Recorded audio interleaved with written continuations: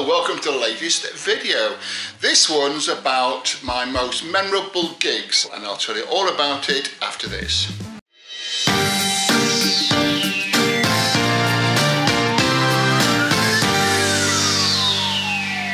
Hello, this is my list of 5 of the most memorable gigs I've ever been to.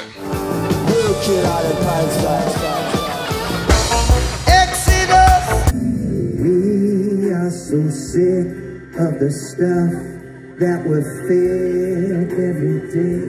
Hey, General, play my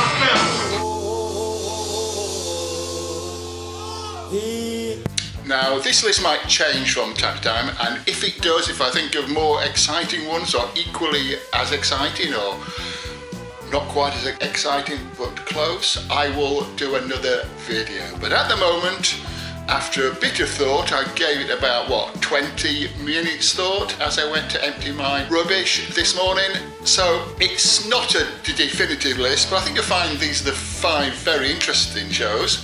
And the first one has to be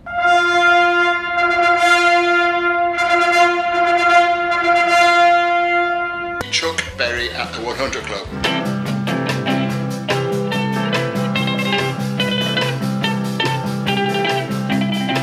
This is in Easter Sunday 2008 or 2008, however you want to say that. And I've already done a video about that, and there's a link up there somewhere if you want to go and watch that. It was a very successful show.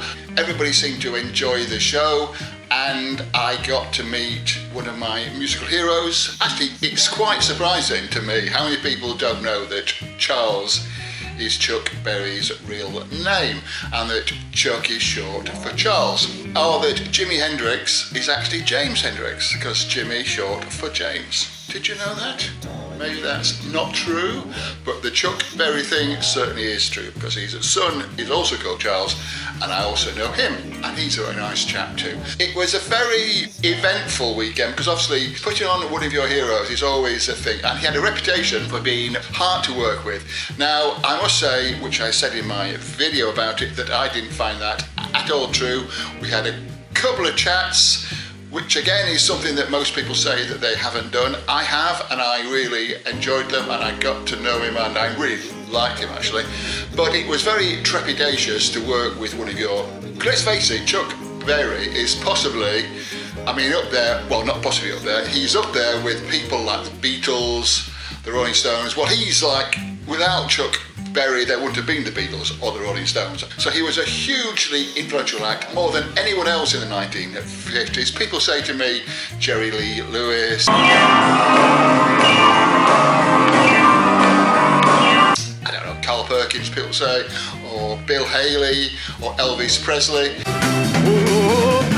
Chuck Berry was all those people times 2, because Chuck Berry wrote his own songs, he played his own music, which not all of those people can say. Like, in fact, Jerry Lee Lewis had hits with Chuck, but Berry songs the first. I think actually Ike Turner should be in that list too.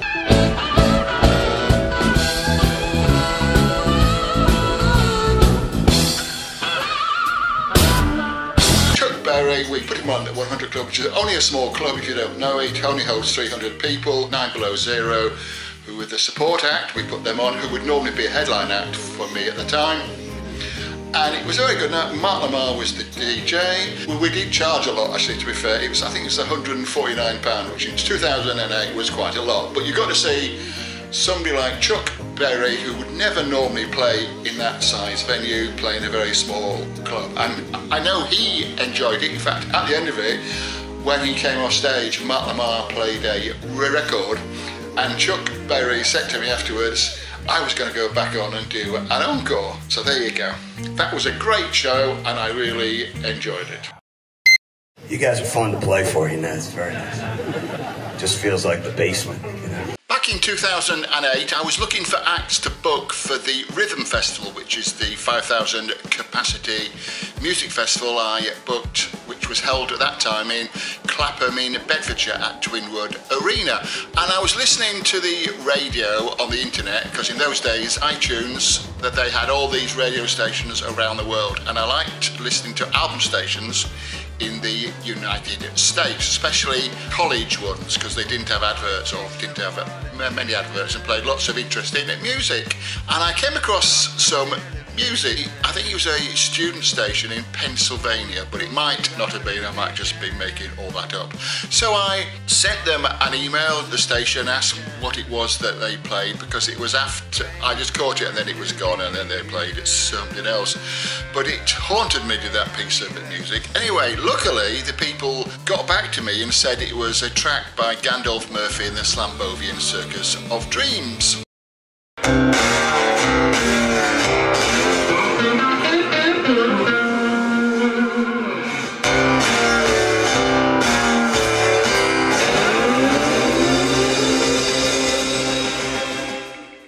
I looked online and I found their website and I played some more music and I got into their stuff. And I think I might have bought their first album, which was out then.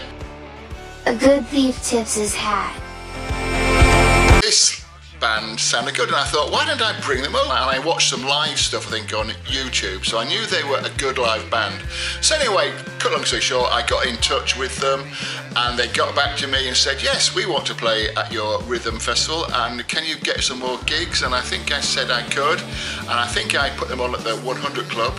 Agreed it, and they came over, and so there's a lot more going on which I don't really want to go into because it's like very boring, mate, more than being a bit secretive, because you know me, I don't mind sharing all my secrets with you, but I'm very nervous about it getting boring, which reminds me, can we just take a pause, and if you like what we're doing on this video and you like the other videos or think you might like my other videos, please subscribe, press the notification bell, and you will be notified when I do more.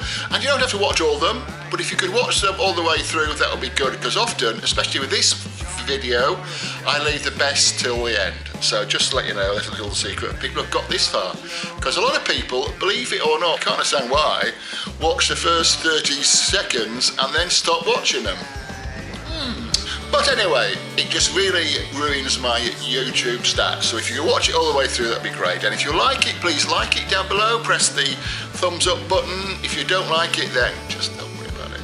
And comment, let me know what you think by commenting. So let's get back to this thing. So secret, I was going to tell you this little secret, wasn't I? Basically what it was, at the time, the Rhythm Festival started in 2006 and it was held at this place called Twinwood Arena, as I say. And it wasn't a financial success.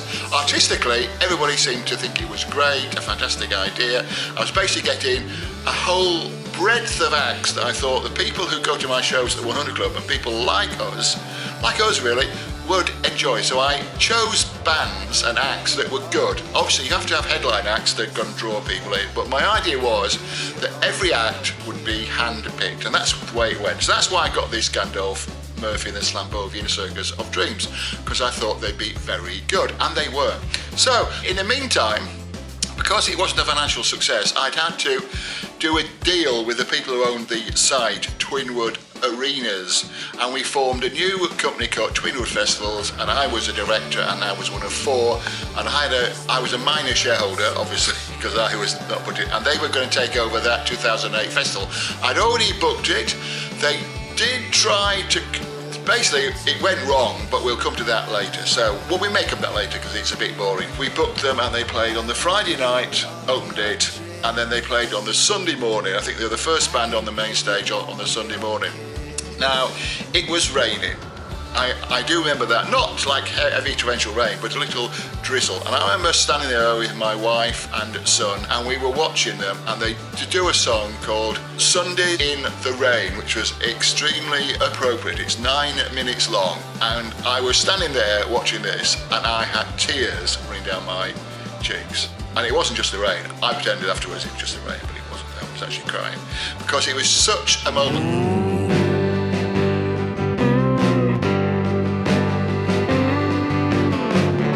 Also, well, bear in mind, I'm also very tired at this stage. Even though I wasn't personally involved in the actual nuts and bolts of it all, it was my baby. Gandalf Murphy and the Slambovian Circus of Dreams have changed their name a few times.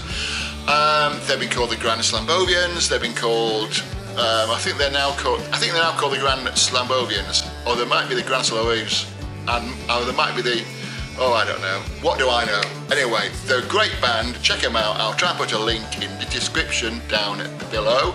You can check out their website. They are touring the UK.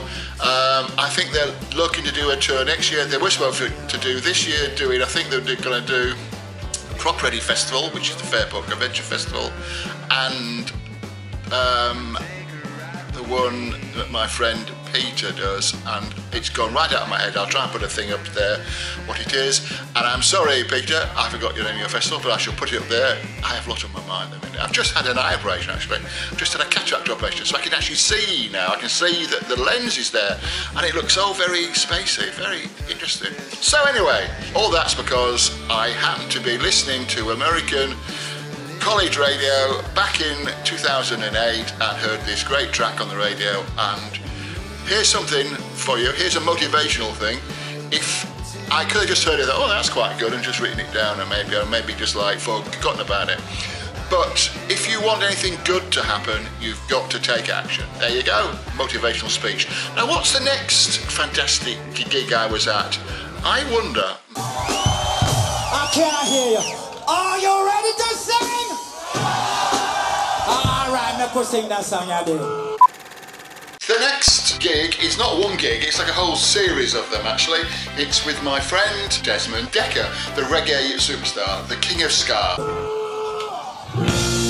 So that every mouth and I was his agent in the 1980s. It was fair to say that he wasn't at the peak of his career. A fantastic live act, and it was a big show, and the band were very good. You couldn't always get him a lot of work, but when you did get him work, it would be packed because it would be rarer. Steve at Marriott could play in London probably 3 or 4 times every week, 52 weeks of the year, and they'd all be pretty packed. Desmond Dekker would probably get more people, but he would only play possibly once every month, maybe more, maybe less. Again, you see, we're going back 40 or more years, so it's hard to say. But anyway, I put Desmond on many times. So I'm putting this in as like an amalgam of all the shows I ever put him on. Like I put him on at the 100 Club many times. That was probably the best place to see him. I put him on at the Cricketers before that in the 80s. That's a much smaller place. But my memories, because that was a long time ago. But the 100 Club shows were very sweaty, very excited, and he always put on a fantastic show. Delroy Williams, who is still a friend of mine to this day. I need to explain to you. I, myself, and Glenroy Oakley from the Greyhound, we cannot sing like Desmond Dekker. But to keep his music alive, we try our best to make Desmond proud of us and to make you proud of us. He was like the toaster and Desmond's friend and manager. And when I was Desmond's agent, Desmond, Delroy and I had our ups and downs. I think they were very suspicious of everybody. I think it took a long time for them to get to know me. And I think Desmond in the end, and Delroy I know, we were friends. After quite a while though, because we started up, I remember once we were doing a show at the Red Lion at Brentford and they were questioning how much they were getting paid, and I wasn't putting the show on, I was just the agent, so I want to get the cash, because it's normally traditional that when the band actually goes on stage you get paid. So as they were on stage, Desmond and Delroy, I went and got money, and I seem to remember it was okay. With these situations there's always room for doubt, like were there 450 people in or were there 460 people in? That sort of thing. So, and I remember paying him and they were saying that it wasn't right, that there were more people in. I'm going, no, it seems fine to me. And there's not a lot you can do about it, to be honest with you, except just not to play the place. Again, and anyway, this became heated. And in the end, I just took the money and said, oh, tell you what, and it might have been about my percentage, I can't remember now what it was, but I just said, look, take the lot, I don't give a, just take the lot. And I spit at them and stormed out, not taking anything for myself. So the next day, I'm at the office and Desmond and Delroy turn up to see me, and I think, oh, they've come to apologise, we're going to be friends again, they're going to pay me my commission, and we're going to be, and they sat down, and the Desmond in these situations normally didn't speak and left it to Delroy, and Delroy said, we counted the money you left us on that, and it was £80 short or something, so they wanted to pay them another 80 quid. Anyway, so we got over that, we became friends, but I tell you what, Desmond Dekker put on such a great live show, and he was one of the greatest artists I've ever seen. Died far too young. We also shared a birthday, 16th of July, and occasionally we'd all meet up, like Desmond and Delroy and me, and we meet up and have a drink once or twice at the Half Moon at Putney. Once I can remember, we were with Gino Washington, who I was also waiting for, obviously a friend of Delroy's and Desmond's. Gino Washington and his wife Frenchie, and a few other people, I can't remember exactly who it was. And so we're sitting at this table outside, and there's a band playing in the back. I can't remember who it was. It was no one I particularly knew, I don't think. But while we're sitting there talking, I noticed Jimmy Page walk out of the room, because he's obviously watching the band that was playing in the back, walked out of the room and into the gents' toilets, and we were sitting on the table quite near the gents' toilets, and he obviously recognised Gino and Desmond Dekker, and did a total double take, right? So, and the strange thing was that they didn't notice him, so there you go. So that was fun. Desmond Dekker, at any of his shows, he unfortunately died too young. He was out jogging apparently and died of a heart attack, which is always a thing I would warn people not to do. You get to a certain age, do not go jogging. That's my advice. I've lived to the age of 67 without ever doing any jogging, and believe me, it's probably best not to shake up all your bits. That's why I would say that my cardiologist would disagree with that 100%, so there you go. So don't listen to me, listen to my cardiologist. There you go. Go jogging, but try not to die. Okay.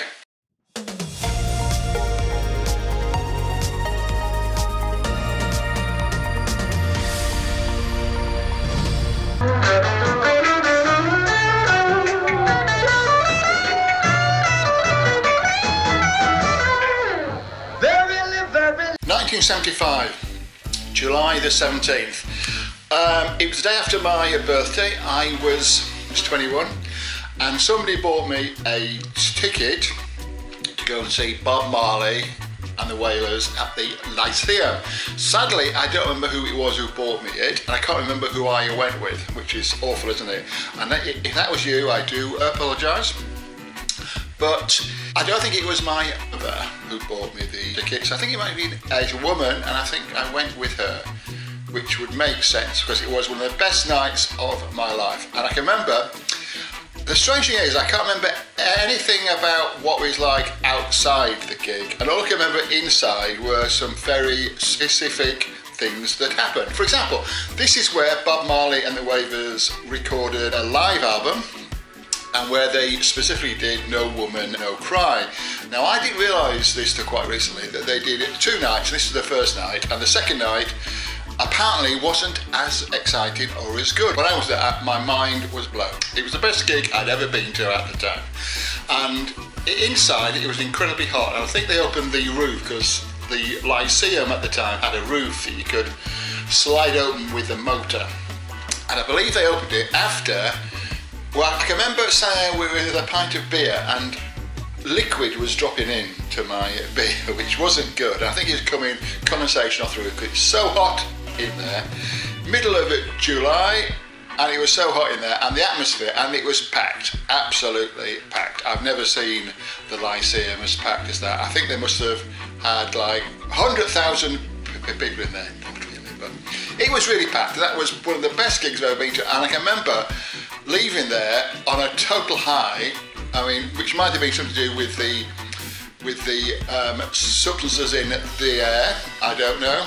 And I stayed up for days afterwards. It was just like one of the most incredible experiences of my life. Bob Marley and the Wailers at the Lyceum in London, 17th of July 1975. Interesting enough, I don't know if I've mentioned this previously, but when I was a social secretary, I was sent by Island Records, or their agency, I think they had an agency at the time, the original pressing of Catch a Fire, the flip top. It was like a lighter, like one of those, we call those lighters? I don't know. Anyway, if I still have that, it would be worth apparently £4,000 now. But I don't, because all my records are long gone.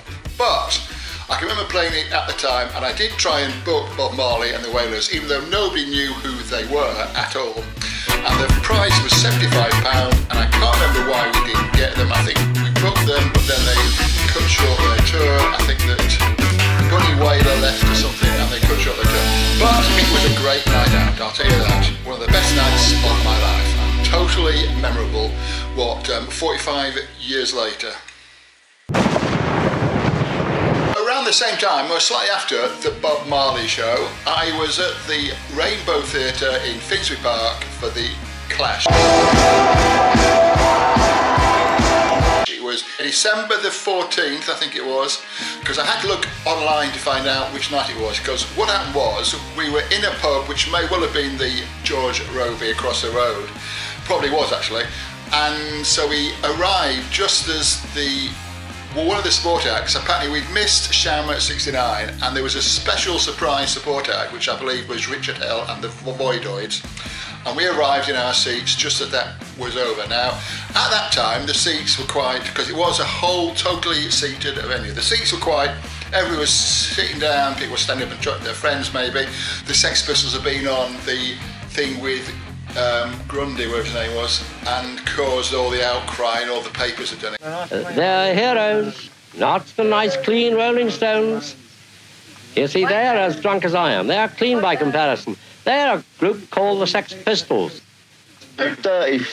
What a clever boy. What a rotter. Well, so it wasn't that long after that, so there was still this thing about punk. It was still dangerous. It was still people who I knew who were straight, shall we say, want a better word. When they knew I went to see someone at the Clash or went to punk gigs, they were appalled. They were alarmed. That's not something that nice people did, because it was like so edgy, so weird. It's very hard to put it across how different things were then to how they are now. But it was like something, by doing these things, by going to a show by the Clash. Now bear in mind they were doing 3 nights at the Rainbow, which I think holds 2,000 people or something like that. So they were quite big by this time. So we got there just afterwards, we were a bit drunk. We tried to sneak some beer in, I recall, but we were stopped by security on the way in. And then the Clash came on. And again, the Clash, I'd seen the 101ers, which was Joe Strummer's previous band at the Elgin, but that wasn't really the same sort of thing. They weren't really a punk band.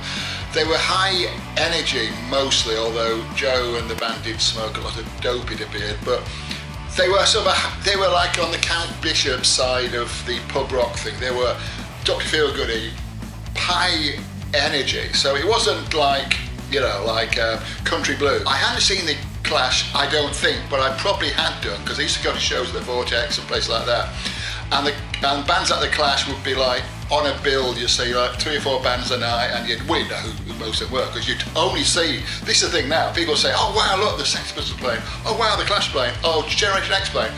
But at the time, most of the bands that you only saw once, because they only played 3 or 4 times maybe before they decided to call it a day, because it was genuinely a spontaneous movement. People formed a punk band just played. So anyway, we're at the Clash. They were obviously not in that ilk. They were obviously rehearsed. They were obviously doing things. And people say there was a total riot there, and it was again reported in the mainstream press. There was a total riot, and it was like, it wasn't. In fact, I remember that people jumped on seats and danced, yes, but when a seat broke, which did quite, I mean, I didn't break a seat, my seat was broken, but when it did, people, not where I was sitting at the top, in a balcony, I think, but people in the stalls passed forward the broken seats. I don't know why, but they did. So it wasn't like the pictures that you see in the press show them with like holding seats in the air. That's because they're passing them forward. They're not smashing them and throwing them everywhere. So it wasn't really a riot. It was a riot. It was a great show. It was a fantastic high energy show, and at the end of it, everybody left there. And I remember it wasn't that late, and I remember the pubs ought to have been open, but every pub quite close there had the doors closed, so they didn't want us in there. So that's what it was. We were like dangerous. How exciting, eh? To be dangerous. I'm certainly not dangerous now, age 67. But, well, maybe I am. Maybe I will...